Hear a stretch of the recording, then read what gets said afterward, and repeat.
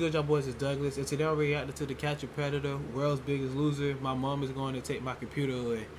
Now look, I'm gonna say a few stuff. You know what I'm saying? I'm gonna say a few stuff in this video, but man, at the end of the day, bro, I'm not judging none of these people. You know what I'm saying? It is messed up what they did. Don't get me wrong, but man, they just need help. You know what I'm saying? Like, you can't really. You know what I'm saying? I'm gonna say some stuff. You know what I'm saying? It is messed up what they did, of course, but bro, I'm not here to speak down on nobody. But man, before we get into the video, if you're new, don't forget to like, comment, and subscribe. Let me know down below what you want me to react to next. And you can hit me up on Instagram at tb.duck. And yeah, man, let's not waste some more time. Let's go ahead and get right into it. Hello. And man, this used to be the show. Hey, take a seat. I'll be right there. I was watching this, Murray, or Jerry Springer. Donald Morrison was one of those characters who, had it not been for the graphic nature of his online conversation with someone he thought was a young teenage girl, it would be comical. What's going on? I don't know. I just was talking to her, and she said, "Come down and visit her." I have a compulsion with for younger women, just meeting them. I've met about a dozen of them online. Did you ever get in trouble for it? Well, I got in trouble because I met a girl in Michigan. And how old was that girl? 17. And what trouble did you get in there? Well, her grandfather wanted me to try to charge me with something. They couldn't do anything, so they arrested me for trying for possessing child pornography because I had nude pictures of her on my computer. They ended up dropping the charge.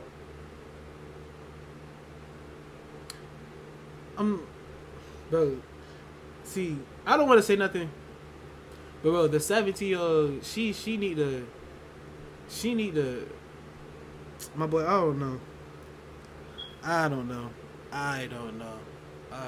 Oh, that's so nasty. But 17-year-old, that is a look, a 17-year-old, that is a little kid, but she know what she doing. I'm not saying that they should have did anything. That's not what I'm saying. But my boy, the parent of the 17-year-old, yeah, they need to get her. Like, he shouldn't be the only one getting in trouble. Like, that little girl, she need to get her phone taken away. You sending pictures to a grown man, and you 17 years old, yeah. Take her phone away. I see. My kid. And how did you get the naked pictures of the teenage girl? I met her in Michigan. Nah, 18. And I took them. 18. You took the pictures of the girl. Mm-hmm. Morrison just laid it all out there.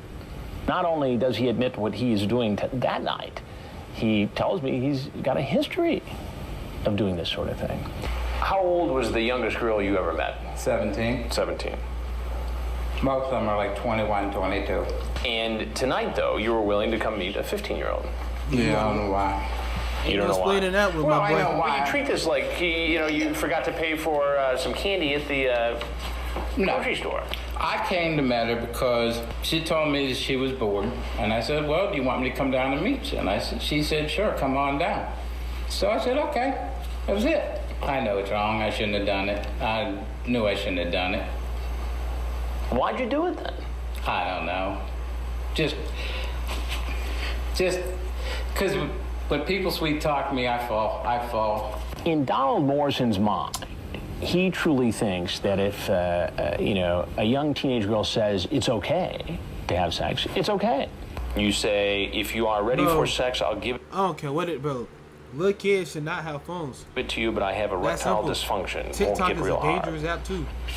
This girl Sure is sounds naked like on you were TikTok. preparing for a sex act. Kids should not have I phones. was preparing for her because she said that, I said, if you saw what I said, if you want it, I will give it to you, but I'm not going to force anything that you don't want. I'm not going to force myself on you. That doesn't make it legal, though. I know it doesn't make it legal. I want you to be honest with me. If I wasn't here tonight, and a young girl was, who was alone and willing to have sex, what do you think would have happened? I could say honestly, yes, it probably would have if she would have, said, hey, let's go for it. And you don't see anything wrong with that? Yes, I do see things wrong with it, but I lack a judgment. Here's this guy who's, middle-aged, who's people like that, not they need especially help. well-dressed, doesn't appear to have a lot of money in his pocket, is living with his parents. You going to tell your folks about this? I'm trying to tell my folks about it. You are? Yes, sir. How do you think they're going to react? Oh, I know my mom's going to take my computer and completely throw it away. You're 48 years old, Donald.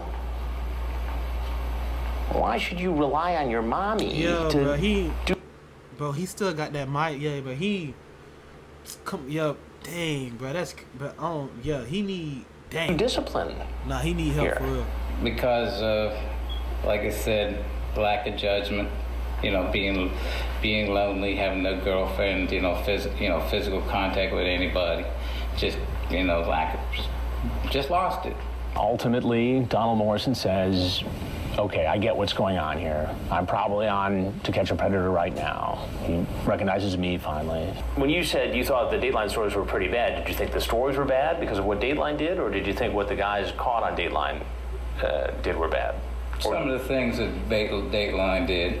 So wait, let me get this straight. So when you say you thought that the Dateline stories were pretty bad, are you talking about the stories or the guys who were caught in the stories? The guys who got caught in the stories, and I know this is probably going to be on Dateline too, so go ahead and put it on. Well, you know who I am. Yeah, I know who you are. Once I recognized it. You know, I recognized the voice. I don't really watch Dateline. I mean, I'm usually working 2 to 11. You know, I'm Chris Hansen with Dateline Right, NBC. I understand. I know who. I recognize it from the voice. That's the worst line a pedophile can hear. I'm Chris Hansen from the brother. This is the worst. You don't want to hear this if you're a pedophile. Watch a Dateline. I mean, I'm usually working 2 to 11. You know, I'm Chris Hansen with Dateline Right, NBC. I understand. I know who. I recognize it from the voice. And everything you've just said and done has all been recorded. Okay. And if you have anything else you'd like to tell us, we'd like to hear it. Just saying that, you know, I shouldn't have done it. I mean, this is something I normally don't go out and do. Donald, you're free to walk out that door. That same door you walked in. Thank you, sir. Thank you. Thank you for bringing, you know, kicking me in the pants and setting me straight, Chris. Let's say it'll be the first and it'll be the last time. If you want to, I'll give you permission to even monitor me if you want to. I appreciate that. No, but he needs help. I'm willing, you know, not saying if I can find a counselor, I'll go to counseling. Maybe he should have help. Yeah. But I think, looking back on it now, there's also a little bit of showmanship going on Donald Morrison's part. He's thinking that if he admits he's got a problem and thanks me for giving him a kick in the pants, as I believe he put it, and that he'll get help, he thinks maybe he can dodge being in some sort of trouble with law enforcement. No, you gotta go to jail. Of course. That's not going to work out very well for him. Yeah, you gotta go to jail. Am I going to be arrested when I go out there? That's not up to me. Yeah, for sure. Yeah. But you're free to go. Jail. You out of there. You can get help in jail. The way this is set up, there was some tendency for some of these guys to try to go out the front door as opposed to the back door. Where's the door at? Straight back. Straight back? Right through that door right there. He steps off that back step, which is kind of a big step, and boom, Fort Myers police hit him right on.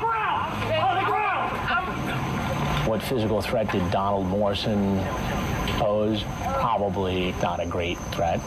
I knew this was going to happen when Dateline was in there. But you never know what somebody's got on, and you never know how somebody might react once they walk out of a house after being on television. I'm diabetic. Do you have any needles in your pockets? No, sir. Go to your knees to your chest. Roll up. Get my glasses. Got them. The arrest is made. Morrison goes into, a diabetic shock of sorts.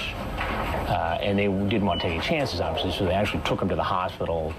He was actually handcuffed, as I recall, to the stretcher as he went in. He was treated and ultimately released and was processed and charged. Donald Morrison, you're charged with a sex offense against a child, fondling a victim 12 years of age or up to 15 years, and obscene communications with a computer to seduce or solicit a child. Your Honor, may I ask a question? No, sir. Okay.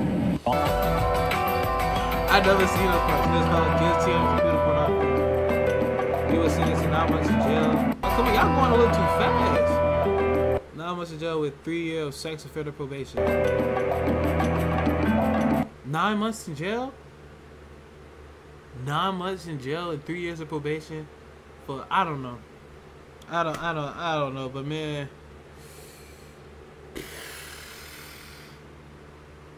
this one, I don't know, bro. Oh no, I used to hate, bro. I used to like watching this stuff when I was a kid because these people needed to go to jail. But now growing up, man, I really see that, bro. These people, they just need help. They really just need somebody to talk to, and they don't do it. So in order, like, and they just think, oh man, I'm not getting girls my age. I might as well just talk to these little kids. Like, that's not alright. But whatever, man. Hey. If you enjoyed the video, don't forget to like, comment, and subscribe. Let me know down below what you want me to react to next, so I'll make sure I get to it. Hey, up, man. I'm out.